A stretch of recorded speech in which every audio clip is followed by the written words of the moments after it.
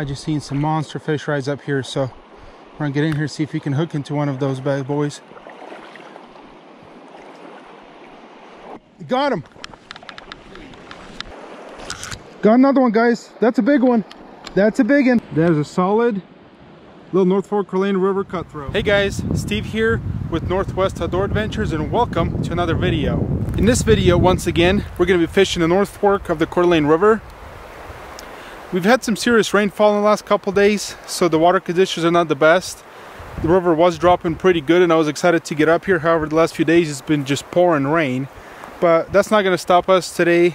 I can't say it's a beautiful day. It's definitely overcast, but it's not raining, so I'm thankful for that. My buddy Adam's going to meet up with me once again. He's going to get up here later today in the evening when he gets off work, but I just got up here and I'm going to go ahead and set up camp. It's about noon and hopefully I might even get some fishing in before he gets here.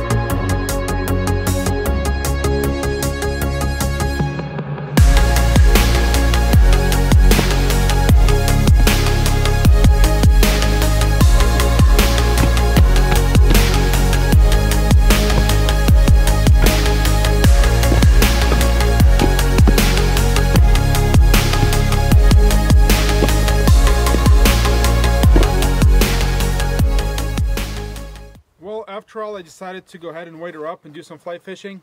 I wasn't gonna at first. I was just gonna make myself some lunch and just kind of relax by the fire and wait for Adam, but it's still only 1 o'clock and he still probably won't be here till about 6, so I'm already kind of bored sitting around, so I decided to go ahead and wait her up and go ahead and hit the river, see if I can catch some fish.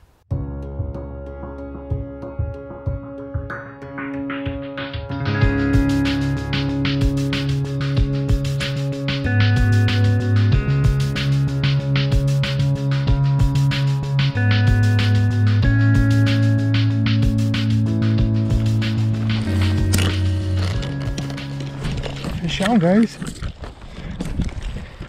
Fish on. Here we go. Problem here is I'm not quite sure how to land him now. I'm gonna try and come down here and try not to fall in this water. It's actually really deep here. He's putting up a bit of a fight. Pretty good fish, I think. Can't quite tell yet because of the current here, but I think he's a nice one. I'm gonna go ahead and put him on the drag because I'm afraid he'll get off on this current if I don't.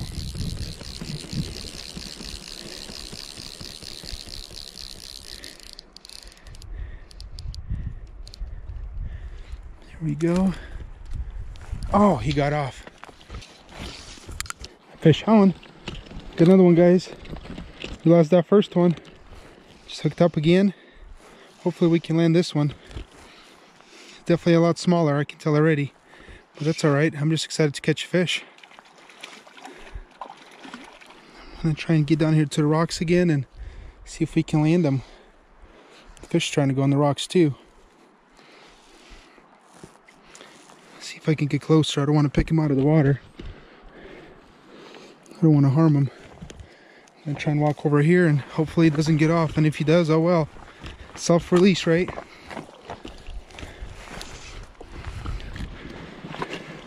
As you guys can see, beautiful little fish. I'm excited. Let's see if we can get another one. There he goes. Fish on, guys. Got another one. That's a good fish. That's a good one.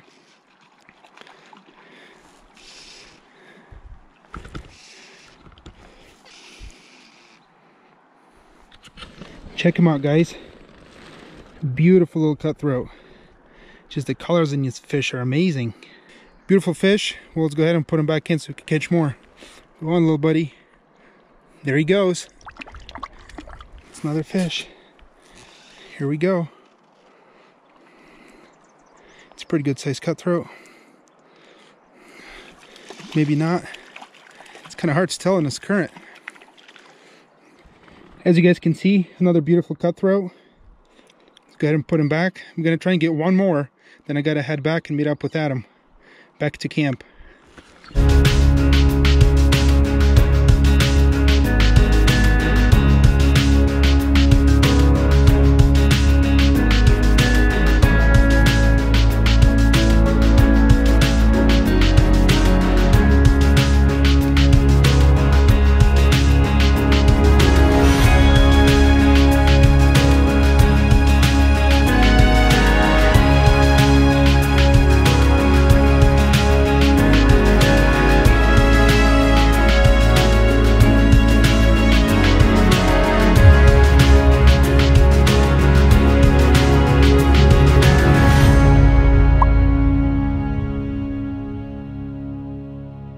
Well, I'm having an amazing day here in the river. As you guys can see, trout were biting.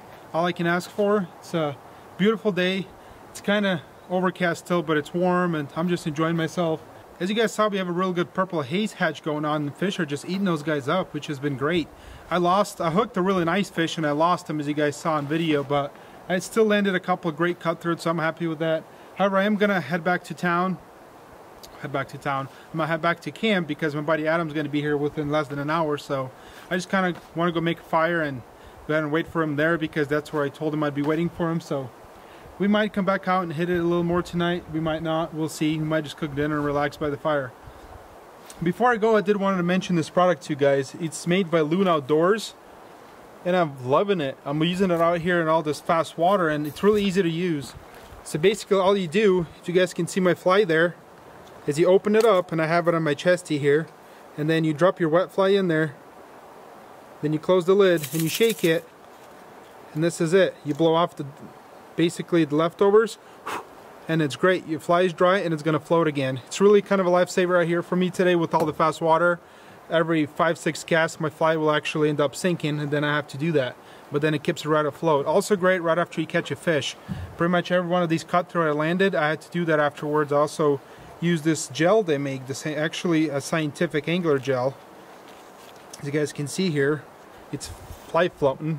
So I use them in combination. I put this on before I start fishing, then every time I catch a fish I shake it in here and it just seems to be working great for me.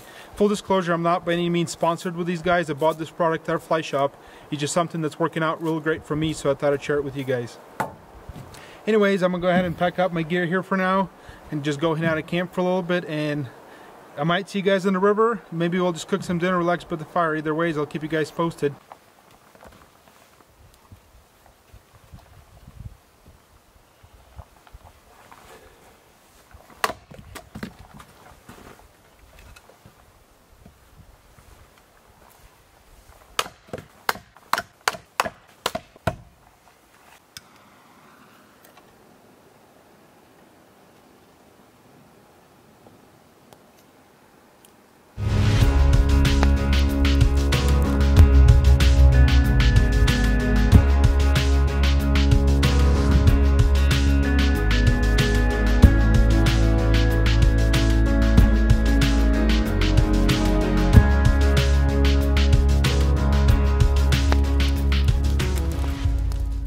Well, you guys, to kind of recap, it's already 7 o'clock. My buddy Adam's not seemed to be showing up tonight. I'm honestly not sure what happened to him. Maybe he couldn't get out of town or something. Me and him have done things like this for many years together, and it's unlikely for him to not to show up like this for an event like this, especially if it involves fishing. So I'm not sure what's going on. I'm about 50 miles or at least an hour's drive away from the closest town where I would have any cell phone service, so unfortunately I can't even call him to see what's going on. So it's kind of getting dark. It's already 7 o'clock. He was supposed to be here at 5, so that was 2 hours ago. I just kind of been sitting by the fire, relaxing, read my book for a little bit.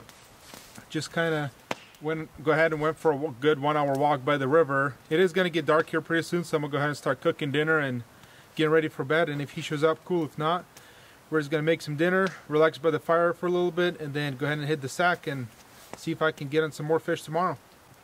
Another thing that's kind of worth noting is it is a lot colder than I expected. It's about 45 degrees right now, according to my truck anyways. And it's not surprising, I can still see some snow up top the mountains, but it's a lot colder than I thought. I thought it'd be about 60s, 70s, and I was wrong, so I'm glad I brought some extra clothes. But I got a good sleeping bag, and I'll just keep this fire going for now, and we'll stay warm.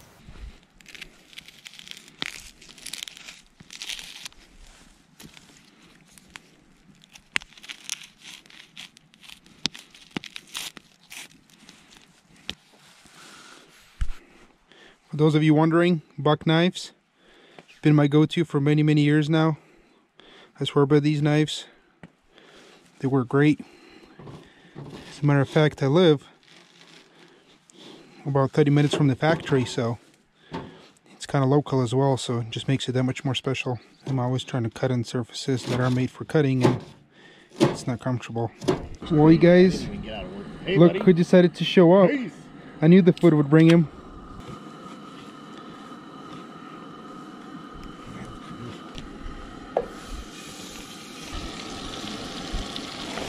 Dude, I'm glad you came out. I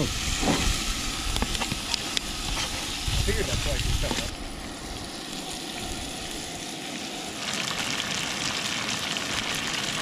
up. Yeah. Oh. Keep digging. What's that? You're just gonna eat out of the pan? Mm-hmm. It's not a bad idea. I forgot plates. I got beef jerky. This will fill me up. I don't know about you. I was gonna grab plates, and then I know I spaced it. Usually I do this for myself, so I don't care about plates. Right.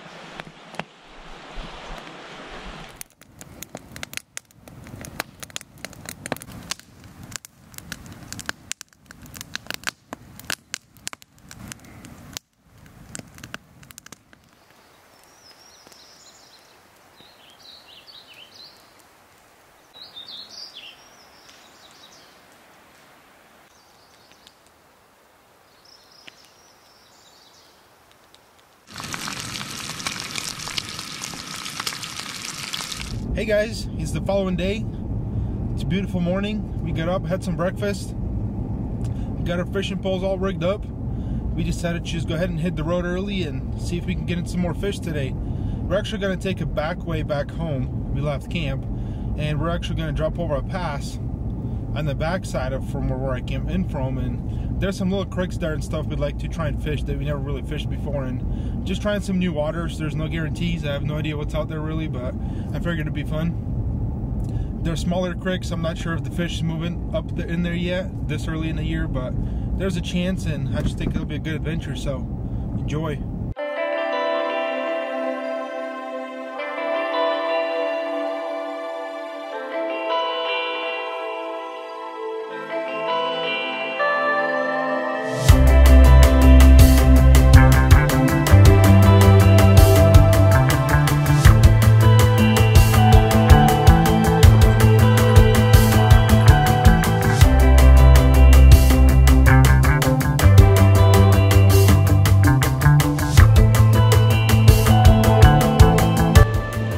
Oh, got him. Got him. Got another one, guys. Fish on. It's a good one. He's a good fish. Got another one, guys. That's a big one. That's a big one. Oh, lost him. There's a solid little North Fork River cutthroat. It's worth the drive. Beautiful. You get to let him go. Look at this, guys. Beautiful, beautiful fish. Oh, I'm so excited right now. Look at him. Absolutely beautiful. Let's go ahead and put him back in. See if we can catch ourselves another one. Look at the colors on him. This fish, there he goes. Awesome.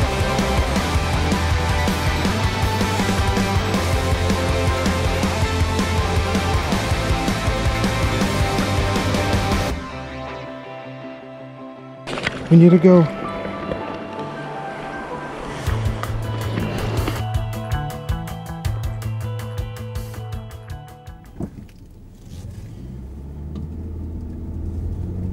Well guys, unfortunately, adventure has to come to an end as usual.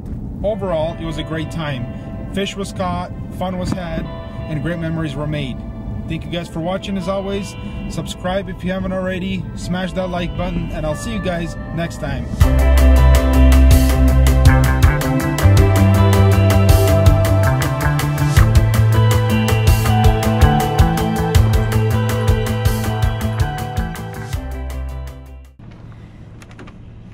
I think we're on Wolf Lodge now. And we're lost. We're not lost. I think 202 takes us right down to the freeway, but I don't want to go that way if I don't have to. Takes us right back to where the roadblock was.